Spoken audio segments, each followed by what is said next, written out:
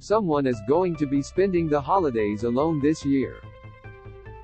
In a Days of Our Lives preview for the week of December 5 to 9, things heat up between Stephanie and Alex. Read what happens and watch the preview below. Related story: bold, beautiful preview. The walls are closing in on Sheila, as Steffy and Finn discover she's alive.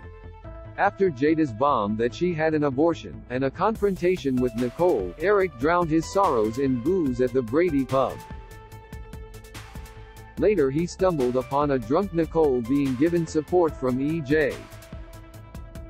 This might have something to do with the preview for next week, in which Eric wakes up in jail as Paulina calls out from the next cell, "Hey handsome, what you in for?"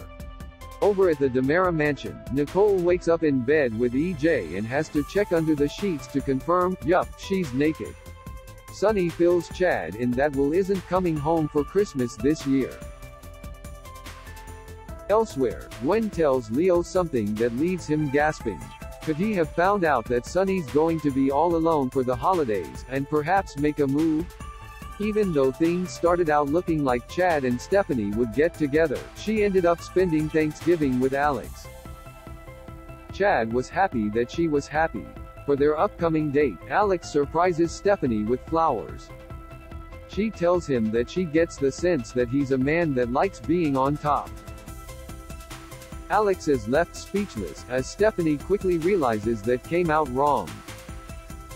Soon, they are tearing one another's clothes off. And be sure to tune in for Days of Our Lives 12 Days of Christmas on Christmas Day on Peacock, as the stars share some of their favorite holiday scenes. Read the Days of Our Lives spoilers to find out who Eric turns to for help. Before you go, check out our extensive gallery below of the who's who of soap's greatest families. Video, Days of Our Lives, YouTube.